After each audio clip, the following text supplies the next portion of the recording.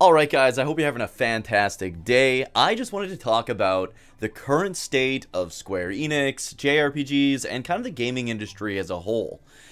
Things have been rapidly changing, in some ways for the better, in some ways for the worst. So, if you enjoyed JRPG, Dragon Quest, and top 10 video content, please remember to like, subscribe, and turn notifications to all. I'm trying to get to 5,000 subscribers by the end of the year, and I think with your help, we might be able to pull it off. Anyways, I'll start off with the Square Enix situation. So, we've done several podcasts, both with my buddy DG Online, the Relax Retro Talk podcast. We do it try to do it every month here on the YouTube channel. It's also on Spotify if you look it up. But we did an episode talking about the current state of Square Enix and what it's been looking like. But that was a couple months ago. Things have definitely changed in my opinion. Let's get into the current state of affairs. So, a lot of people have been talking about Metaphor ReFantazio or ReFantazio, I don't know how you say it.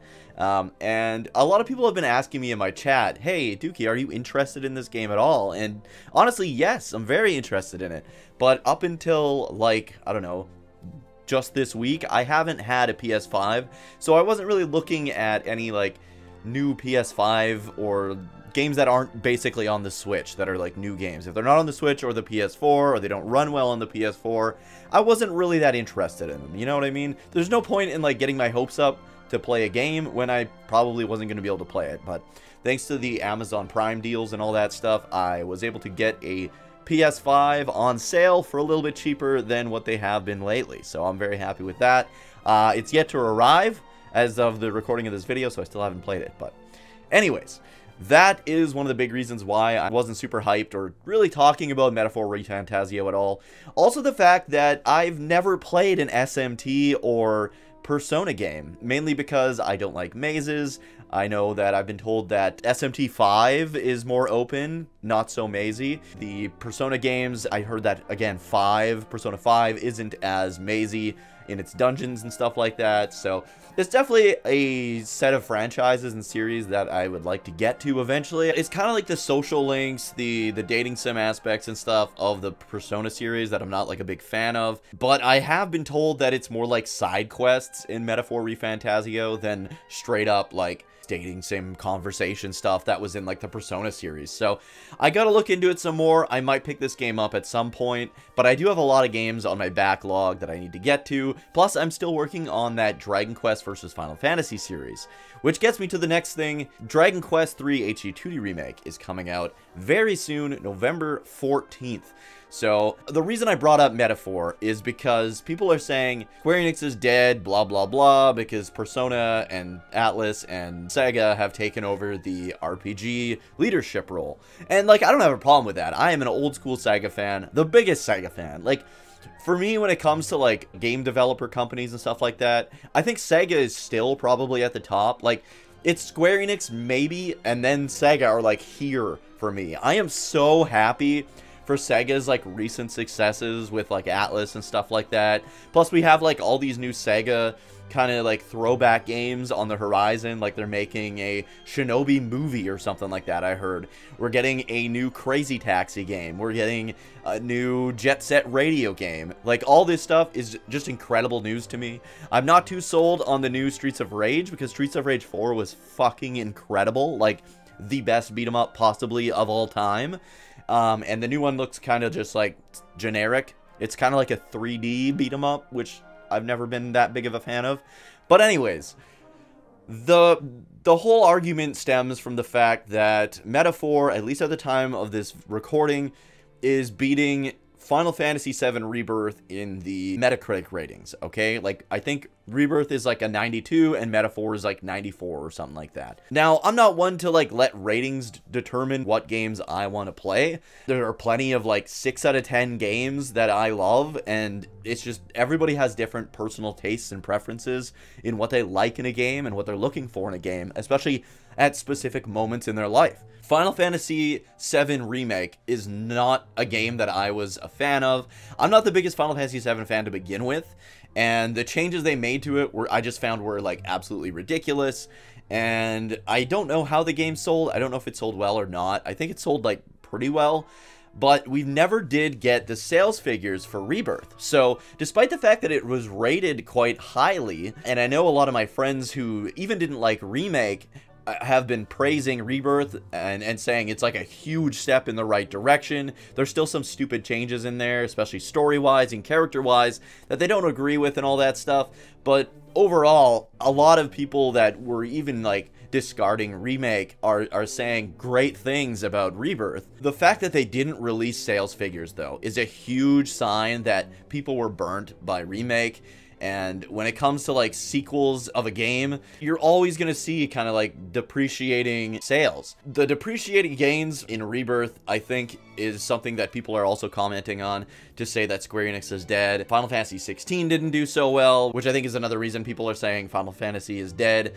And it's really like, I don't know, Final Fantasy's not doing the greatest, but Square Enix, I think, is fine. And that's kind of the next thing I want to get into here. Square Enix isn't just Final Fantasy. Square Enix has a ton of things going for it. They're publishing Fantasia Neo Dimension, which is coming up soon. I think it comes out in December. I'm highly anticipating that one. That's like one of my must-buy games of the year. Dragon Quest III HD 2D Remake, of course, comes out in November. Another game that I'm guaranteeing to be buying. There's some games that look great, honestly. I'm not a big fan of, for example, the Saga series. I absolutely despise the Saga series. But this remake of Romancing Saga 2 looks incredible. It looks like they've made it a lot more approachable. It doesn't look like the past Saga games where you're just kind of thrown in there and you're pretty much fucked if you don't go the way that you should have gone, but there's nothing indicating in the game where you should have gone. It looks like this game has been streamlined and they fixed the issues that most of us have with the Saga series.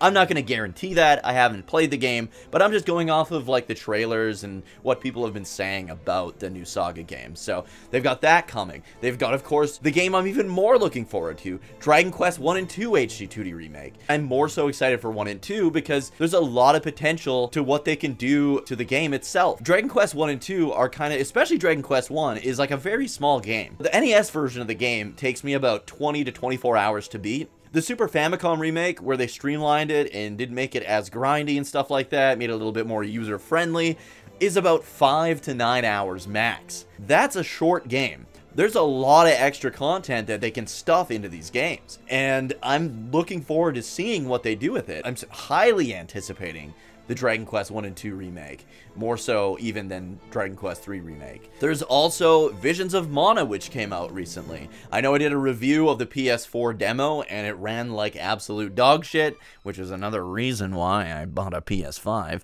because guess what? I want to play Visions of Mana real bad. It looks so good, man. I can't wait to play that. There's just...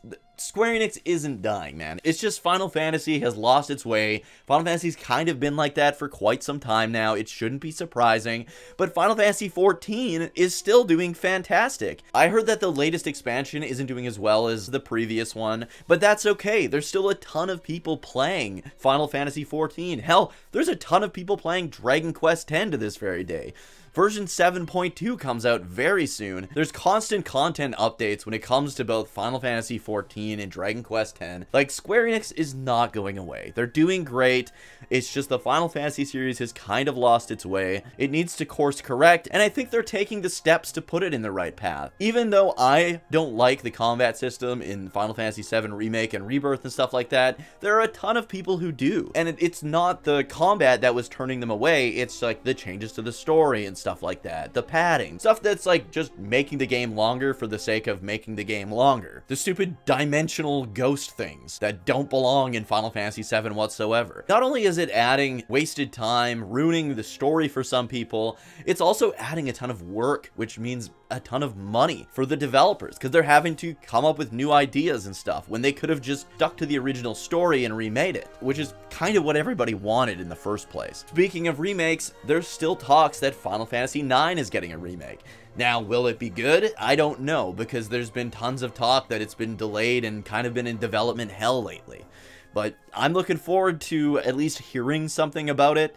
On the horizon, we've got, of course, Dragon Quest 12. We haven't really seen much from it. I think we will see something next year after Dragon Quest 1 and 2 HD 2D remake come out. I don't think they want to, like, overshadow it or anything like that. So I think next summer or shortly after Dragon Quest 1 and 2 HD 2D remake comes out, I think that's when we're going to see some Dragon Quest 12 stuff, so I'm super hyped about that. Again, I'm not concerned about Square Enix in the least. Triangle Strategy did incredibly well for how low budget of a game it is. I'm not worried about Square Enix at all anymore. In all honesty, they're bouncing back. They're using all their other franchises outside of Final Fantasy to put some quality games out there. Anyways, I hope you enjoyed this little commentary on the current state of gaming and the current state of JRPGs.